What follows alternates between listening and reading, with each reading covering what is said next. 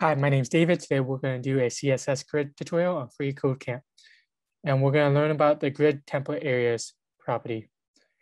So what this does is that it lets us group cells on your grid together into an area, and we can give a custom name for it.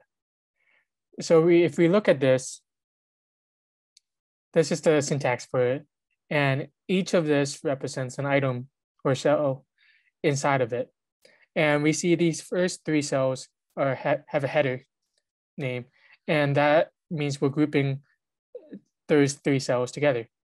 And this is a group, this is a group, and this is a group. If we don't want to have a name for it, we can use a period as the custom label to designate an empty cell in the grid.